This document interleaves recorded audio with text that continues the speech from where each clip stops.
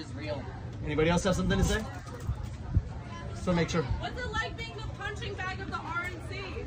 Well, I think RNC is corrupt, and I think both political parties are pretty corrupt. So My mom's a public school worker, and she deserves to be paid and respected.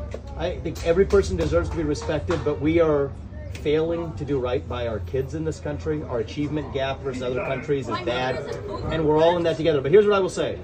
The beauty of this country is that you all have the right to express your opinions, and you're doing it peacefully. And even though I disagree with you, I'm proud of you for expressing your views, even if I disagree with you.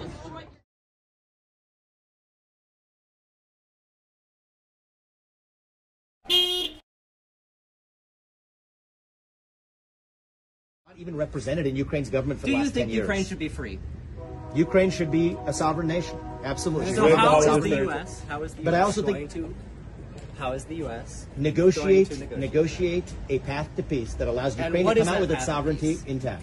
Well, what does that sovereignty look like to you? A hard commitment that NATO will not admit What does Ukraine. that sovereignty look like to you? A hard commitment that what NATO... What does that sovereignty look like to you? He's answering the question. Whenever you're... Tell me when you're done, and then I'll answer the question. Yeah. Answer the question. NATO will not admit Ukraine to NATO, and should not admit Ukraine to NATO. Why not? Because we made a commitment in 1990, and I believe in standing by our commitments, that NATO would not expand 1 inch, not 1 inch past East Germany.